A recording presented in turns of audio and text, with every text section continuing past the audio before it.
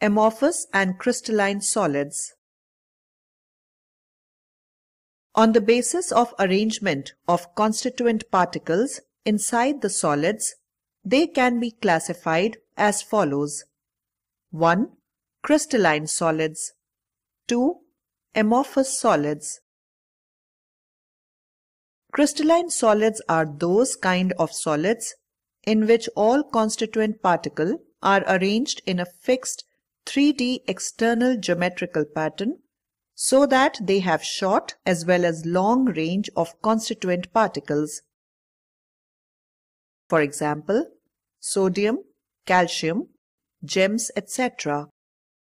Generally, they possess the following characteristics. They are considered as true solids. 2. They are anisotropic in nature. 3. They have definite heat of fusion. 4. Sharp melting and boiling point. 5. Fixed external geometrical shape and size. 6. For example, diamonds, metal, etc. Amorphous solids.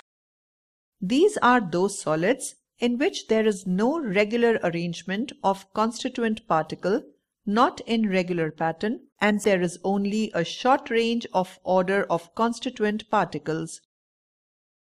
For example, rubber, glass, etc. Generally, they possess the following characteristics. 1. Amorphous solids have a tendency to flow, though very slowly. Therefore, sometimes these are called pseudo-solids or supercooled liquids. 2.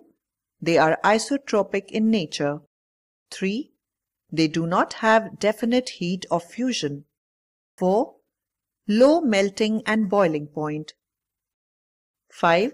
Irregular external geometrical shape and size. 6. For example, rubber, glass, etc.